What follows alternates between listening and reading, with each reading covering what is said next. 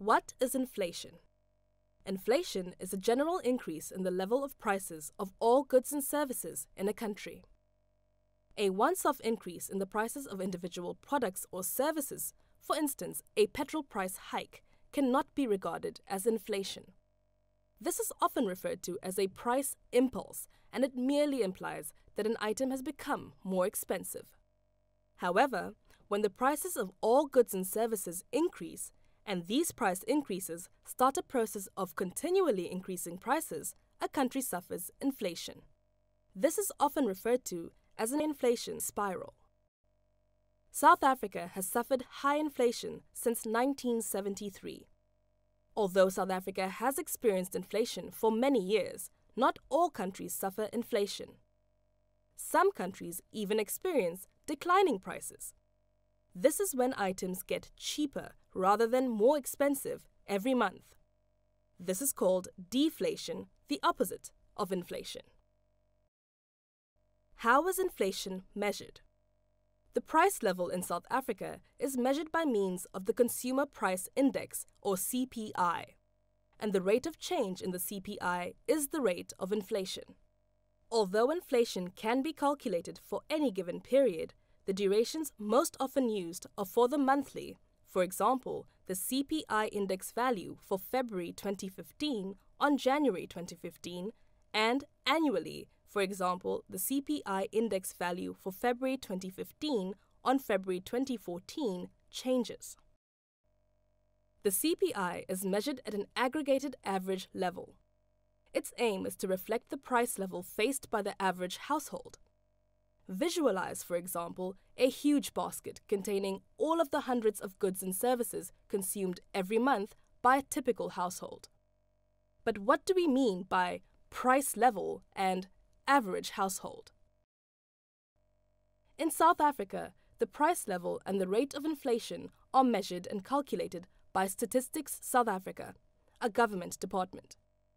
An average household cannot be found in practice, but it is used for the measurement of inflation to calculate an inflation rate for the whole country. Statistics South Africa uses data from, amongst others, its various household surveys as well as the CPI report to estimate the average price increase in South Africa. One example is smoking. Because some members of the public smoke, spending on tobacco is included in the CPI and therefore in the measurement of the rate of inflation. This is tantamount to assuming that there are smokers in each household, which is naturally not true. Nevertheless, the measurement of the average spending pattern provides for the spending on tobacco. The inflation basket. The composition and measurement of the CPI is not a simple matter, as it is necessary to make provision for the amounts people spend on different items. To allow for the differences in personal spending, a system of spending weights is used. Spending weights simply reflect the percentage of its income that an average South African household spends on different items, and as a whole, it is often referred to as the inflation basket. Roughly 400 goods and services make up the CPI basket. They are grouped into 12 major categories.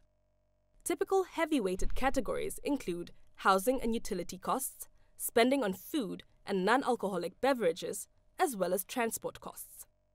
These spending percentages or spending weights are revised periodically to ensure that the CPI still reflects the spending pattern of an average household. These revisions also allow for the inclusion of new products and services that did not exist before, for instance, cell phone expenditure at the time of its introduction. This approach also allows for the exclusion of products and services no longer generally used by households and consumers, for instance, video cassette recorders. Other types of inflation. Because CPI is calculated for an average household, it is a general indication of the average rate of price increases in the economy. This is also a major reason why the measure is used for monetary policy purposes. The South African Reserve Bank, the central bank, is responsible for monetary policy and aims to keep the rate of inflation between 3 and 6% per annum. Although this overall rate of inflation for the whole country is the most important inflation rate, it is not the only inflation rate that is calculated and published. Next, we look at a few other types of inflation. Producer Price Inflation. The Producer Price Index, or PPI, measures changes in the prices of locally produced commodities and is used to calculate producer inflation. In general terms, it can be defined as the price of goods as they enter or leave the factory's gates. The PPI can be used as an economic indicator of inflation. It can also be used to adjust payment amounts stipulated in contracts that run over many years to take account of price increases. Core inflation. The objective of core inflation is the exclusion of price movements of volatile items, often subject to seasonal price movements or prices under the control of the authority. Core inflation excludes foods such as meat, fish, vegetables, fruit and nuts, interest on loans, and changes in the rates of value added and property tax. Pensioners' inflation. An example of another rate of inflation that is calculated is the pensioners' inflation rate. The spending pattern of pensioners differs from that of an average household mainly because pensioners typically spend more on medical care. It is also necessary to remember that pensioners continue to face inflation.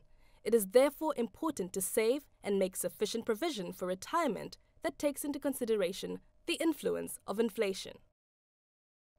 Other examples of inflation rates are the rates of the different provinces of South Africa and CPI excluding various cost items such as energy costs or administered prices. Conclusion. Regardless of its various forms and official definitions, we all know what inflation feels like. The money we have in our wallets can purchase less goods and services than before as prices increase. These continuous, widespread price increases simply confirm that inflation is present in an economy. It is clear that the inflation rate of individual households can differ from the official rate of inflation. It is therefore important for all consumers to have an idea of their personal inflation rates. This will help them to plan their own budgets. It is also very important to keep the eroding effects of inflation on savings in mind when making investment decisions.